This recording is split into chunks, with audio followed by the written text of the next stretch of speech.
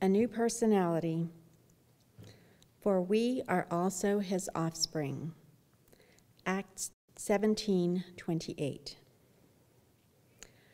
Would it be too much to say that personality is the use or misuse we are making of a unique something back of personality which is expressing through it?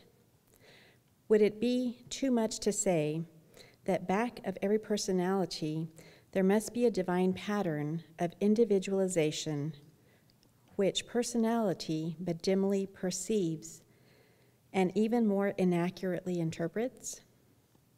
If so, personality has a possibility far beyond anything that is merely physiological or psychological, for it has the possibility not of becoming a mask to hide the reality behind it, but rather an open countenance through which this individuality shall become expressed.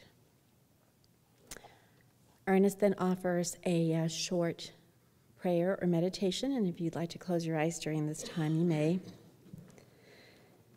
Today I express myself, believing that there is a presence hidden within me, which is both the reality of my true being and the presence of God. I consciously unite my personal self and all its actions with this overdwelling and indwelling reality. I know that the vitality of the living Spirit flows through my personality, invigorating it.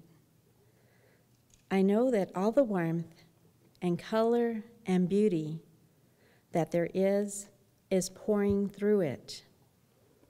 I do not deny my personality, but affirm that all its impulsions and actions flow from a greater source, the presence of God in me as what I am.